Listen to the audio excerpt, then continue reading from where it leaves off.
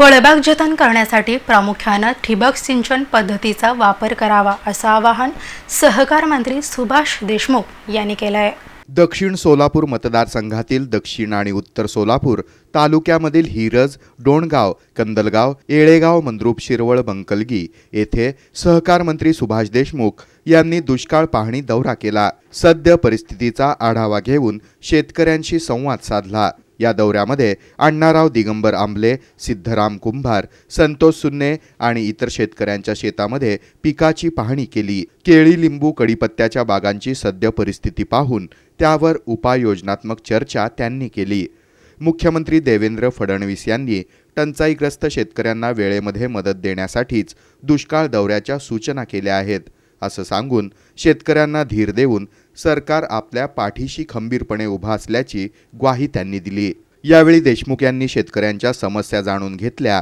पिण्याच्या पाण्यासाठी वाडी वस्तीवर बोर, टँकर आणि चारा छावणीची मागणी प्रामुख्याने दिसून आली।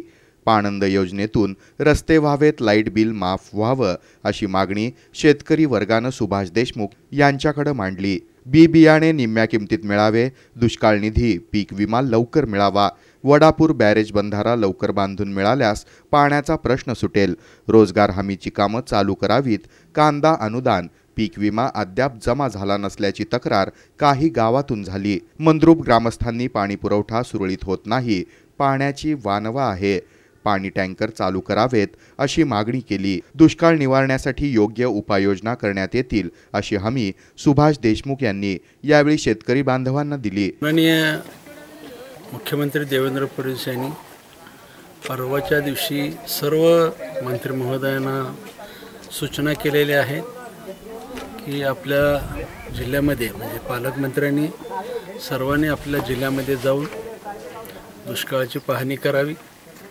शेतकऱ्यांच्या नागरिकांच्या काय समस्या आहेत विचारावं, पिण्याच्या पाण्याची स्थिती काय आहे, जनावराला चारा पाणी मिळतं का नाही आणि मजुरांना काम मिळतं का नाही, या मूलभूत गरजा या दुष्काळाच्या निमित्तानं पाहणी करायला सांगितलं त्यांना।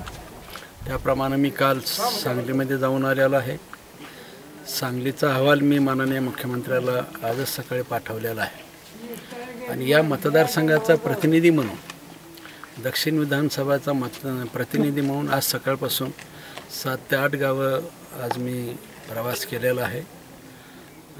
दुष्काळाची खूप मोठी गंभीर दुष्काळ आहे, तीव्रता खूप मोठी दुष्काळाची आहे, त्याच्यामुळे अनेक पिकांचं नुकसान झालेलं आहे। यावेळी भाजप जिल्हाध्यक्ष शहाजी पवार, दक्षिण सोलापूर पंचायत समिती सभापती सोनाली कडते, उत्तर सोलापूर पंचायत समिती सभापती संध्याराणी पवार, उपसभापती रजनी भडकुंबे, दक्षिण सोलापूर उपसभापती संदीप टेळे, सोलापूर कृषी उत्पन्न बाजार समिती संचालक आप्पासाहेब पाटील, श्रीमंत बणगर, डोणगावचे सरपंच संजय भोसले, काशीनाथ कदम, हनुमंत कुलकर्णी, यतीन शहा, गौरीशंकर मेणगुदले, सरपंच, पदाधिकारी, शेतकरी बांधव आणि ग्रामस्थ उपस्थित होते।